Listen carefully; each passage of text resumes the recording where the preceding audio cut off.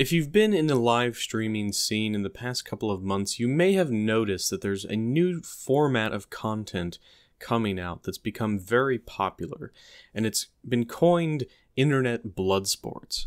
Well, what are Internet Bloodsports? What does that term mean, and what is the format?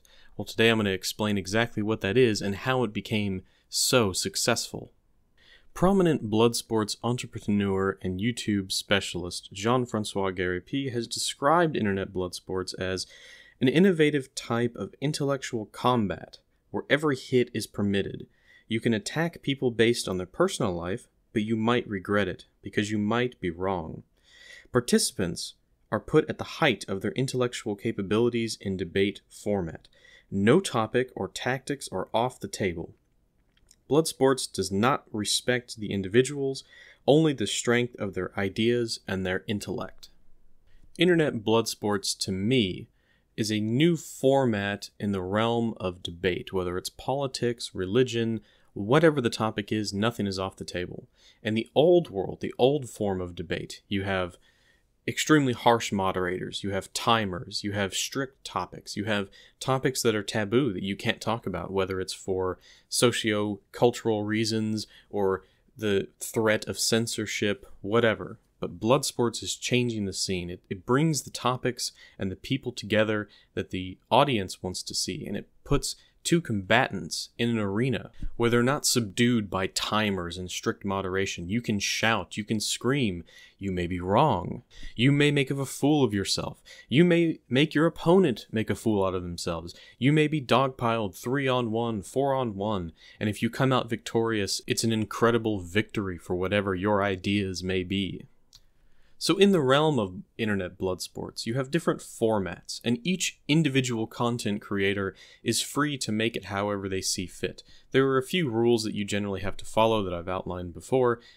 Generally speaking, rule number 1 is nothing is off the table, no topic is too taboo, no tactics are too impolite, and rule number 2 is that it must be entertaining for the viewers. The 3 most prominent Bloodsports shows that I can think of right now that I do watch regularly are the following: Baked Alaska's channel, the Warski livestream, and Tonkasaw's Kumite, or Kumite. Each content creator has taken these 2 essential rules and morphed it into their own platform in which they can have these live streams. They're entertainers at their core, but at the same time, it's intellectually stimulating. For example, the Warski live show has created a space where intellectuals can come together and battle it out.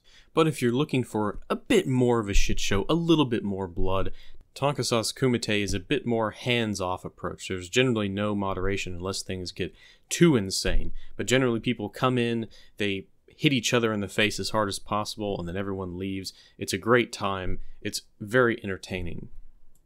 And Baked Alaska is sort of in the middle between the Warski Live and the Kumite, where it's much more hands-off, but it's much more intellectually stimulating. Now that leaves the question, there are gaps that can be filled on this platform.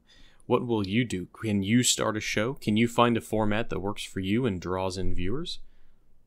But enough about the format and the people. I want to get into something that I've been thinking about recently, and that's why have Bloodsports taken over the mainstream? Why does the Warski show get between 3,000 and 10,000 viewers at any given time, depending on what the topic and the participants are?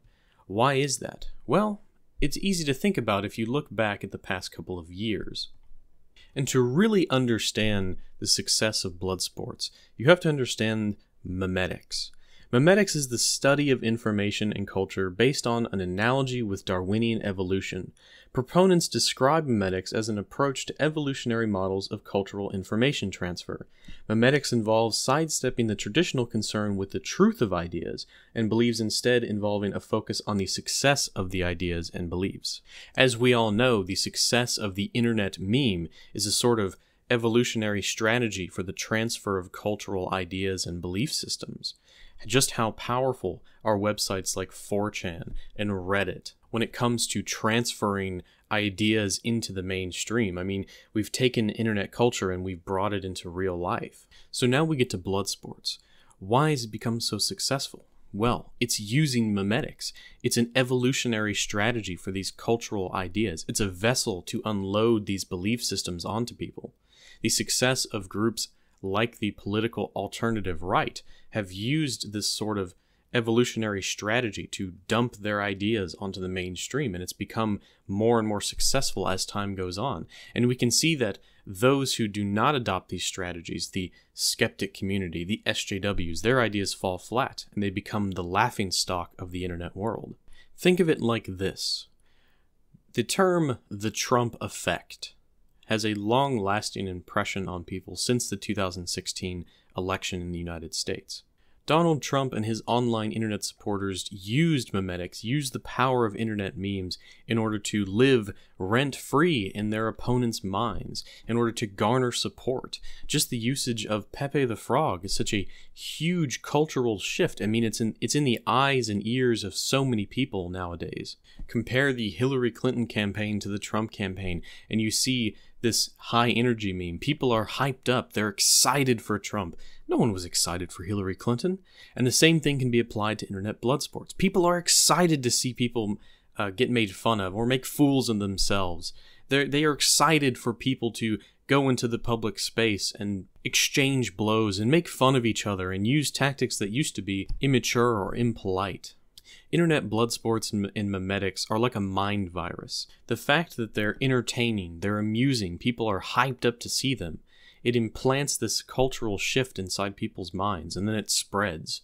One person sees a stream, they laugh, they have a good time, and it's also intellectually stimulating, so they tell their friend, and then that friend tells their 10 friends, and then those 10 friends tell their 10 friends, and now all of a sudden you have 1,000 extra people who want to tune in and see two intellectual heavyweights hit each other with metaphorical clubs. We've known for years that comedy is a positive vessel for spreading ideas. It's a form of memetics, but Bloodsports is simply the next evolution. You see, from the era of the start of YouTube until about 2015, there was a stagnation of ideas where you have one group commonly referred to as the skeptic community versus another group, the SJWs or the evangelicals, even when it comes to science. And they use the standard issue debate tactics. You have one YouTuber making a video about another YouTuber that made a video, and it goes back and forth. It's very dull. There's no real interaction with the community. Live streams really changed that. You were able to interact with people. You were able to spread ideas on the spot. It was a much more effective way of spreading ideas. You have a longer time frame. You're able to get ideas live from your audience. Of course, the more brains involved, the greater chance there is that someone will have a good idea that will spark a whole new train of thought. We see this through the usage of the super chat.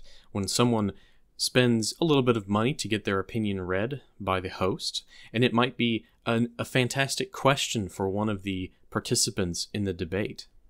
And it's not just the fact that groups like the alternative right have better ideas, it's the fact that they make use of things like memetics to change culture, to shift people's belief systems, to live rent-free inside their opponents' minds. It's an effective strategy. It's an evolutionary strategy for exchanging ideas, beliefs, and culture. People have never been interested in watching C-SPAN or sitting down and reading books. It's not as engaging. I personally like those things, but most people want to see a little bit of violence. Most people want to see a little bit of blood. That's why it's called Bloodsports. And if you want your ideas to be successful, you have to implement memetics. You have to be able to go out there in the public space, put yourself out there, and if your ideas are good, you'll win. If your ideas are bad and you're not very intelligent, you lose. It's as simple as that. It's a natural selection. It's evolution. It's a positive way of changing our culture. My final thoughts here. Will Bloodsports endure the test of time? Who knows? The format can change tomorrow. That's just how the internet works.